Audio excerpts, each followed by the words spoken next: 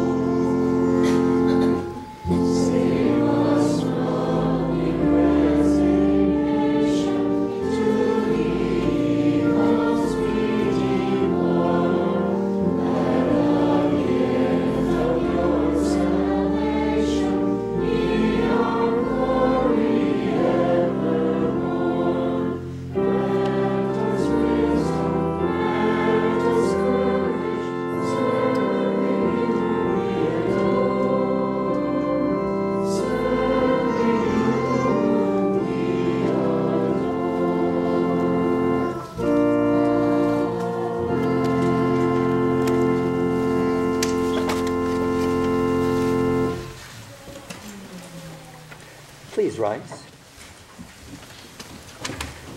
This morning we will be following the order of service on page 12 and following in the worship supplement. This morning is Quinquagesima Sunday, which tells us that we are about 50 days away from Easter.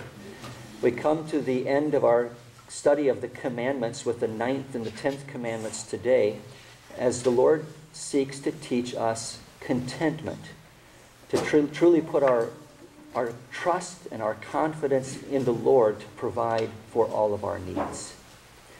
We begin our worship service in the name of the Father, and of the Son, and of the Holy Spirit. Amen. We have come into the presence of God, who created us to love and to serve him as his dear children. But we have disobeyed him and deserved only his wrath and punishment. Therefore, let us confess our sins to him and plead for his mercy. Merciful Father in heaven, I am altogether sinful from birth. In countless ways I have sinned against you and do not deserve to be called your child. But trusting in Jesus, my Savior, I pray, have mercy on me according to your unfailing love. Cleanse me from my sin and take away my guilt. God, our Heavenly Father, has forgiven you all your sins. By the perfect life and the innocent death of our Lord Jesus Christ, he has removed your guilt forever. You are his own dear child. May the Lord give us strength to live according to his will. Amen.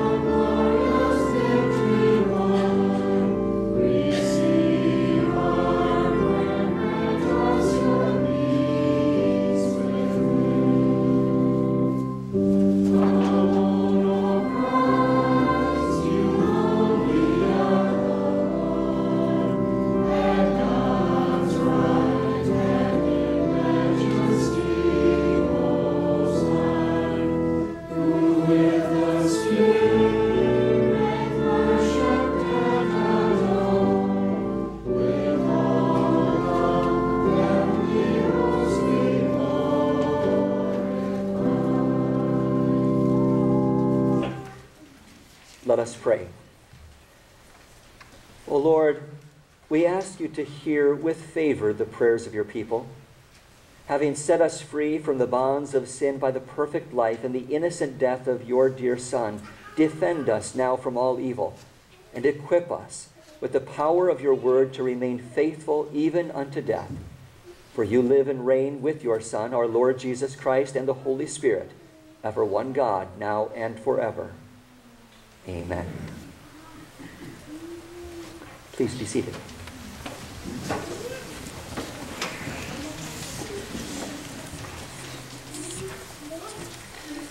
Our first reading for this weekend, as we meditate on the 9th and the 10th commandments and two contrasting words, covet and content. We see that the Apostle Paul talks about the wonderful God-given blessing of contentment. We read from 1 Timothy chapter 6, beginning with verse 6. Now godliness with contentment is great gain.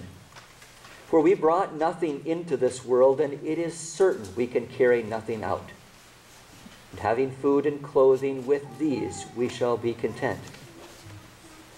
But those who desire to be rich fall into temptation and a snare, and into many foolish and harmful lusts which drown men in destruction and perdition. For the love of money is a root of all kinds of evil, for which some have strayed from the faith in their greediness and pierced themselves through with many sorrows. But you, O man of God, flee these things and pursue righteousness, godliness, faith, love, patience, gentleness. Fight the good fight of faith. Lay hold on eternal life, to which you were also called, and have confessed the good confession in the presence of many witnesses. I urge you in the sight of God who gives life to all things, and before Christ Jesus, who witnessed the good confession before Pontius Pilate, that you keep this commandment without spot, blameless until our Lord Jesus Christ's appearing, which he will manifest in his own time. He who is the blessed and only potentate, the King of kings and Lord of lords, who alone has immortality, dwelling in unapproachable light, whom no man has seen or can see, to whom be honor and everlasting power. Amen. Command those who are rich in this present age not to be haughty, nor to trust in uncertain riches, but in the living God, who gives us richly all things to enjoy. Let them do good, that they be rich in good works, ready to give, willing to share, storing up for themselves a good foundation for the time to come, that they may lay hold on eternal life. Our gospel reading is found recorded in Luke chapter 12, verses 13 through 21. This is Jesus responding to a man who came to him, and Jesus again deals with contentment and covetousness. We read from the Gospel of Luke. Then one from the crowd said to him, "Teacher, tell my brother to divide the inheritance with me." But he said to him, "Man, who made me a judge or an arbitrator over you?" And he said to them, "Take heed and beware of covetousness, for one's life does not consist in the abundance of the things he possesses." Then he spoke a parable to them, saying, "The ground of a certain rich man yielded plentifully. And he thought within himself, saying, 'What shall I do, since I have no room to store my crops?' So he said, 'I will do this. I will pull down my barns and build greater, and there I will store all my crops and my goods. And I will say to my soul, Soul, you have many goods laid up for many years. Take your ease, eat, drink, and be merry.' But God said to him, 'Fool, this night your soul will be required of you. Then whose will those things be which you have provided? So is he who lays up treasure for himself and is not rich toward God.'" Here ends our gospel reading. Blessed are those who hear the word of God and keep it.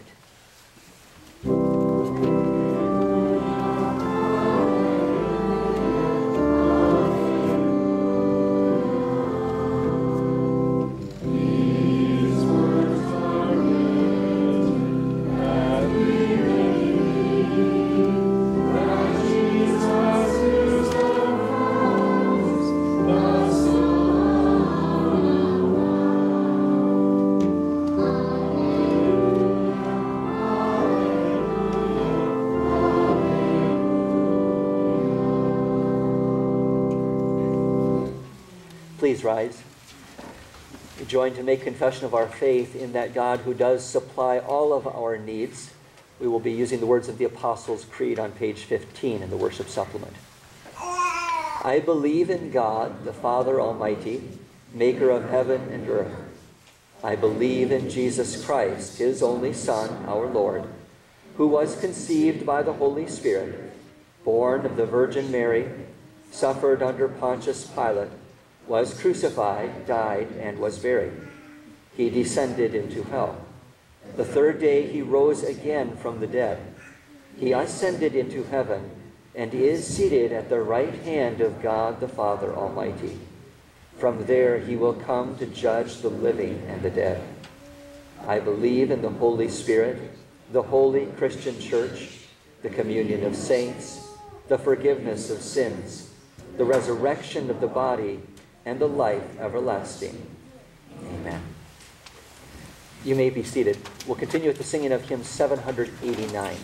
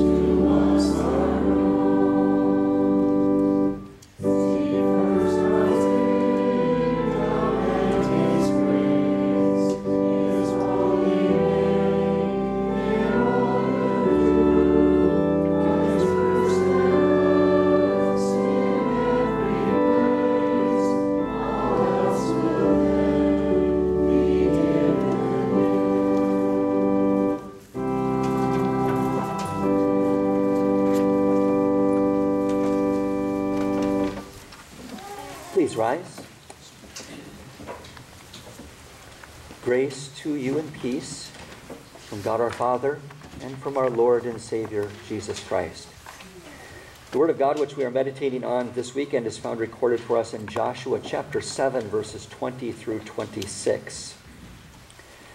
And Achan answered Joshua and said, Indeed, I have sinned against the Lord God of Israel, and this is what I have done. When I saw among the spoils a beautiful Babylonian garment, 200 shekels of silver and a wedge of gold weighing 50 shekels, I coveted them and took them. And there they are, hidden in the earth in the midst of my tent, with the silver under it. So Joshua sent messengers, and they ran to the tent, and there it was, hidden in his tent, with the silver under it. And they took them from the midst of the tent, brought them to Joshua and to all the children of Israel, and laid them out before the Lord. Then Joshua and all Israel with him took Achan the son of Zerah, the silver, the garment, the wedge of gold, his sons, his daughters, his oxen, his donkeys, his sheep, his tent, and all that he had, and they brought them to the valley of Achor. And Joshua said, Why have you troubled us? The Lord will trouble you this day. So all Israel stoned him with stones, and they burned them with fire after they had stoned them with stones. Then they raised over him a great heap of stones, still there to this day. So the Lord turned from the fierceness of his anger. Therefore the name of that place has been called the Valley of Achor to this day. This is the word of our God. You may be seated.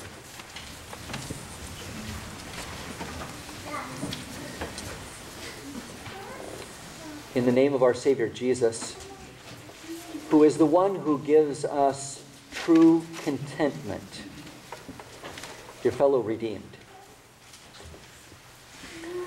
Over the last few months, we have been meditating on the Ten Commandments, God's revealed will to all human beings.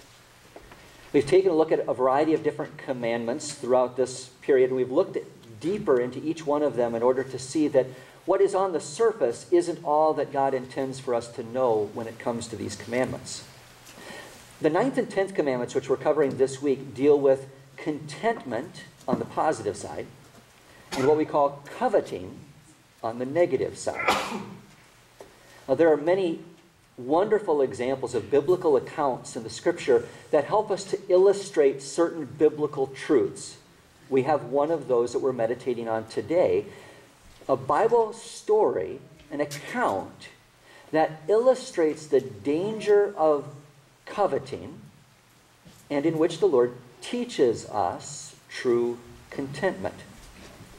Before we jump into the text itself, it's probably helpful to get a little bit of background information to know where this account is in the history of God's Old Testament people.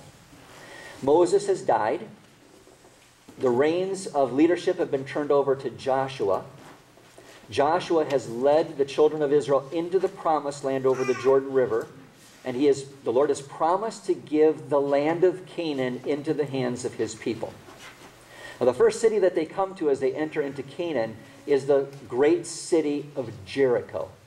God gave very specific details about how the children of Israel were going to conquer the city of Jericho. Nothing done by them. They were going to march around the city for 7 days, and finally the Lord would bring the walls of Jericho down. This would demonstrate that this wasn't about them. This was about God delivering this powerful land into their hands. Before they conquered Jericho, the Lord had given very, very specific directions. He said, I'm going to give this city into your hands. You're going to go in. You're going to conquer it after I bring the walls down. But you are not to touch any of the spoils. The silver and the gold, all of the metals, those would be gathered together, but they would be used for the Lord. Those would be the Lord's, to demonstrate he was the one who had given this city into their hands. So, we're told that after the walls of Jericho fell down and the children of Israel had a great victory, that the children of Israel then sent a very small contingent of individuals to the next town down the road, the little town of Ai. We're told that the people of Ai turned Israel on its heels, killed some of their men, but they rebutted the attack. It's here that our account picks up, where Joshua turns to the Lord, asking the Lord, what has happened? You delivered this great city into our hands, but we can't defeat this tiny little town just down the road. Why is the Lord not with us? And so the Lord then reveals something that took place in the conquering of Jericho, that this man, Achan, had stolen something that was dedicated to the Lord as his own. And the Lord uses this in order to teach us, too, a lesson on contentment in what is called the Valley of Achan, or the Valley of Trouble. We pray that the Lord would help us as we meditate on this account in order to, first of all, see the dangerous root of every sin, and then finally also to see the devastating consequence of our sin. The first commandment, the 9th and 10th commandments, sort of serve as bookends. Think about your books on your shelves and how two things hold those books up in the middle. The first commandment, the 9th and the 10th commandments, really hold up all of the commandments in the middle. The first commandment deals with idolatry, trusting in something other than God. And the 9th and the 10th commandments take us back to that first commandment and remind us that coveting, in essence, is placing our trust in something other than God. We're right back to idolatry once again in the 9th and 10th commandments. These two bookends, the 9th and 10th and the first, they hold all of the other commandments together. They help us to realize that breaking any of those commandments in the middle ultimately goes back to not trusting in the Lord, not being content. It shows us where all sin ultimately begins. The opposite of being content would be being discontent, not satisfied. If you think about it, we might question these two commandments that come at the end. From a human perspective, coveting just doesn't seem as bad as all of the other commandments that we've meditated on. After all, we're not hurting anybody when we simply covet something that isn't ours, or at least we don't have to. In the verses of our text, I want you to notice what Achan says in our text. Verse 21. Achan says, "When I saw among the spoils a beautiful Babylonian garment, 200 shekels of silver, and a wedge of gold weighing 50 shekels, I coveted them and took them." Achan admits that he had a desire for something that he knew wasn't his. It wasn't supposed to be his. But he desired those things, and his desire got the best of him, and he took them. Well, what is it that motivated Achan to do this? This is what the 9th and 10th commandments are all about.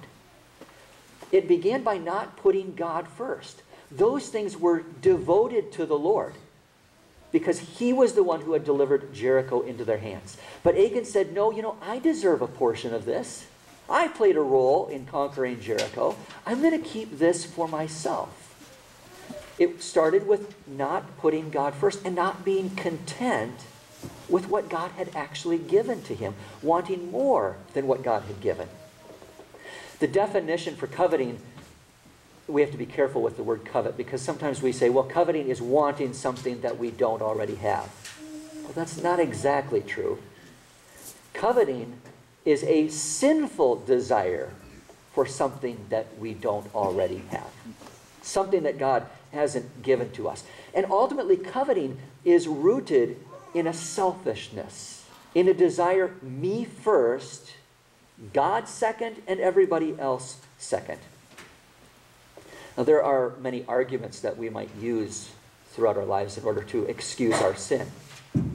One of those that we might use of our own, or we might hear others use, is that I didn't hurt anybody. Achan could have used this excuse, couldn't he? He went in and he was helping his fellow comrades defeat the city of Jericho. And as they gathered up all of the spoils, nobody was going to use it. Nobody was going to miss it. What's the problem with taking a little bit of gold, a little bit of silver, and just one Babylonian garment? That's not going to hurt anybody. It's not going to break anybody's bank. It's nobody else's. What's the big deal? Well, listen to what the Lord said through Joshua in the previous chapter. And you, that is the nation of Israel, by all means abstain from the accursed things. In other words, these things that God has forbidden, don't touch them. Lest you become accursed when you take of the accursed things and make the camp of Israel a curse and trouble it. But all the silver and gold, the vessels of bronze and iron are consecrated to the Lord. They shall come into the treasury of the Lord. Sure, Achan didn't hurt anybody. But he disobeyed what God had revealed, that those things that he desired and took weren't for him. They were for God. And Achan knew that what he had done was wrong. You know why we know that he knew that what he had done was wrong? Because when he took the silver and the gold and he took the Babylonian garment, he hid it. He tells us that he took those things, he coveted them, and there they are, in verse 21, hidden in the earth in the midst of my tent, with the silver under it. And so, Joshua tells us, Joshua sent messengers, and they ran to the tent, and there it was, hidden in his tent, with the silver under it. Achan knew what he had done was wrong, which is why he hid it. He knew that what he had done was something that was disobedience to God. In fact, he confesses that in the opening verse of our text. When Joshua confronts Achan, he says, "Indeed, I have sinned against the Lord God of Israel, and this is what I have done." Sin begins in the heart. That's where it starts. There's those bookends of not putting your trust, your confidence ultimately in the Lord. It begins with selfishness, with disregarding God's word. Achan could have said, "I don't understand it. I don't know why God would make this rule. It doesn't make any sense." But he still didn't have the right to do what he wanted and to disregard what God had said. The real dangerous root of every sin, which is highlighted through the 9th and the 10th commandments, is our wanting something for ourselves that either we should give to God or which we should give to others. This is the root of sin for each one of us, not just for Achan. But what about the consequences? There are also devastating consequences for sin. Again, we might say, you know, what's the big deal? Why make such a big deal out of this little piece of gold and this little piece of silver and one Babylonian garment? Why not just let him have it? These seem like pretty severe consequences. Being stoned to death because he had taken this small amount. We might say, well, why would God make such ridiculous rules? Look what happens. People die when God is so extreme in his nature. Why can't I just do what I want and take what I want when I want? Well, the Lord is trying to teach not just Achan, and not just the children of Israel, but he's trying to teach all humanity a lesson here in these verses. Remember that Jericho fell in the way that it did in order to demonstrate that the Lord was the one who was going to give them this land. He was the one whose power would conquer the land of Canaan. It didn't have anything to do with the children of Israel. The Lord was going to bring this about. But the Lord also knows that as they enter into this land that is full of powerful cities and a great deal of wealth, that his people were going to face many, many temptations and desires as they entered this land. And those temptations and those desires would have the tendency to lead them not to trust in the Lord, but to trust in the wealth, the prosperity that they then had conquered by their own hands. So what is the Lord doing here? The Lord is desiring to teach the children of Israel contentment. Achan's sin brought trouble on Israel. Verse 25 of our text near the end, Joshua says, "Why have you troubled us?" In fact, that valley, this place where this all took place, the valley of Achor, literally means the valley of trouble. They named it after this event. What took place here? "Why have you troubled us?" Joshua asked. Well, you might say, well, what was the trouble? What was the big deal? Well, remember, the children of Israel went to attack Ai. And they were repulsed. They were sent away. 36 men, not a large number, but 36 men of Israel died in that attack as a result of what Achan did. This troubled Israel as a whole. The Lord was not with them because they had not made God the priority. We're back to idolatry. The community of Israel as a whole suffered as a result of Achan's rebellion against God. We might call this guilt by association. The nation itself suffered as a result of Achan's sin. And this is a reminder that our sins, even though they might not seem big in our own minds, they impact other people around us. Sin has a consequence. And that consequence, which goes all the way back to Genesis, is death. We're told in the verses of our text, halfway through verse 25, "So all Israel stoned him with stones, and they burned them with fire after they had stoned them with stones. They raised over him a great heap of stones still there to this day." Sin has consequences. Now, we might look at that account and we might say, well, that was really severe. That was unnecessary. And yet God said it is very necessary. As a result of any little sin that we might carry out in our own lives, the result, the consequence of that sin, no matter how small, is always death. That's the consequence. Sin is dangerous, and God is just. And so sin must be dealt with justly. If it isn't, the Bible tells us that it just spreads. The Bible describes false teaching. It describes sin as a cancer, as gangrene that continues to spread and infect those around.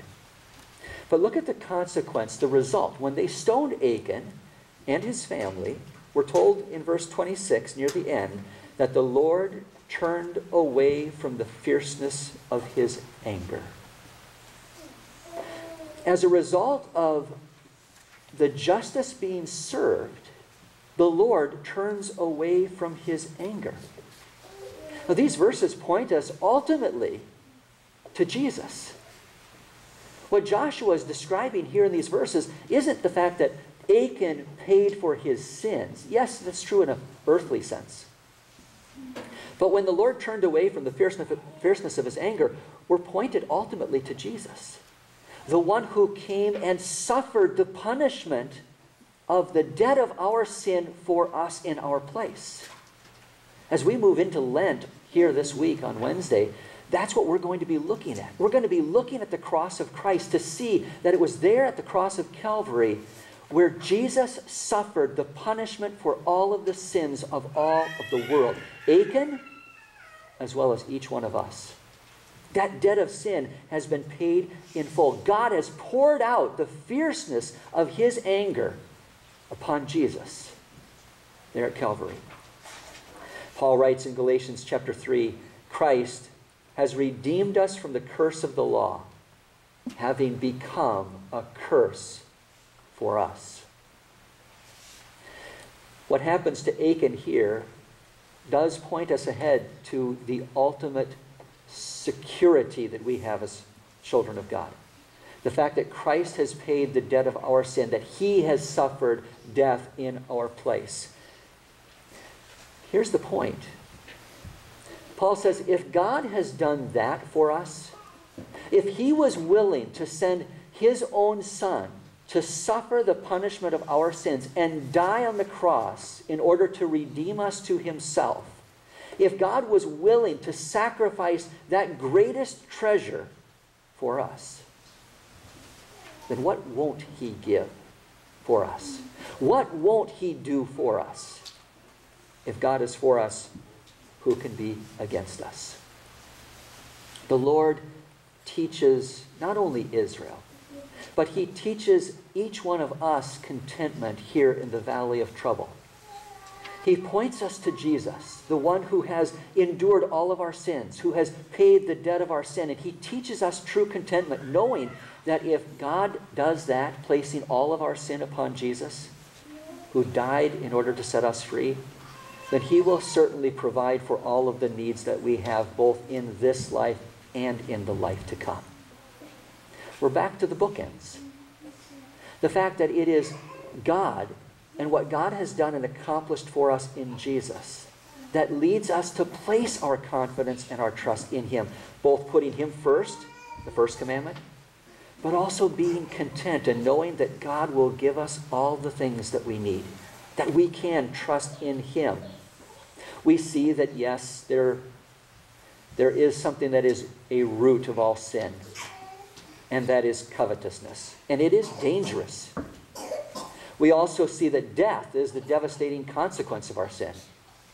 But we see that Jesus, through his death on the cross, has paid that debt for each one of us. He has suffered the consequence of sin in our place. And it is faith in Jesus that leads us then as Christians to be content, to trust in God above all things, and to know that he will provide for all of our needs. In Jesus' name, amen. Please rise.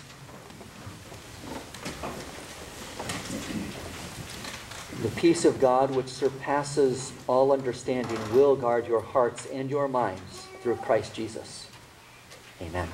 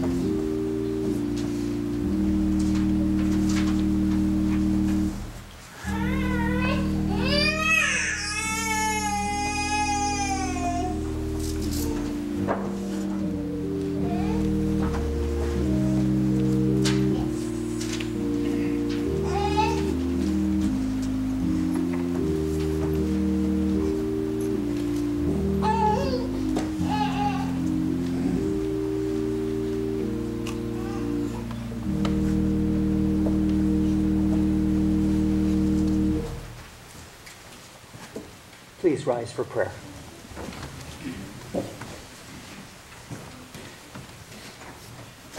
O Lord God, whose ways are mercy and truth to all who come before you with a broken heart and a contrite spirit, let your peace fall upon all who have come this day into your house to offer you the sacrifices of praise and thanksgiving. Because of your mercy in Christ, pardon our iniquity. Do not remember the sins of our youth, but in your great mercy look upon our desperate need and forgive us. Restore our souls. Lead us in your truth. Teach us your way, and be gracious to us. And bring us safely out of all our distresses. Dear Lord, bring divine light to our souls, that we and all people might see in you all the treasures of heavenly wisdom and knowledge. Teach us to pray and give us such a measure of faith that we may put our full trust in your power, goodness, and love. O Holy Spirit, who is the Lord and giver of all life, enlighten our understanding of God's word. Teach us of the great love with which Christ has loved us, and guide us so that we may walk in his light, honoring our Lord with all of our thoughts, words, and deeds. O Father, Son, and Holy Spirit, in whom we live and move and have our being, bless this house, that it may be continually a place where your honor and glory dwells, where your name is praised, and where your truth is proclaimed. Bless also our homes, that they might be rooted and grounded in love and every good work. Help all those among us who might be enduring any kind of affliction, trial, or adversity, and reveal the exceeding greatness of your power to all those who believe. O Lord, grant your almighty help to those who are hungry, to those who are homeless, to those who are oppressed or imprisoned throughout the world. Move also your believers to go forth to all the nations, preaching the gospel of Christ crucified with courage and boldness from your Holy Spirit, and showing forth works of love and compassion for your glory. Now to him who has redeemed us, whose teaching we confess, and whom we shall one day see face to face, even to Jesus Christ, be honor and glory forever. It is in his name that we ask this, and in his name in which we also join to pray. Our Father in heaven, hallowed be your name. Your kingdom come, your will be done on earth as it is in heaven. Give us each day our daily bread, and forgive us our debts as we forgive our debtors. And do not lead us into temptation, but deliver us from evil. For yours is the kingdom, and the power, and the glory forever. Amen. Receive with believing hearts the blessing and the promise of our triune God. The Lord bless you and keep you. The Lord make his face shine upon you and be gracious unto you. The Lord lift up his countenance upon you and give you peace. Amen. Please be seated. We'll conclude with the singing of hymn 382.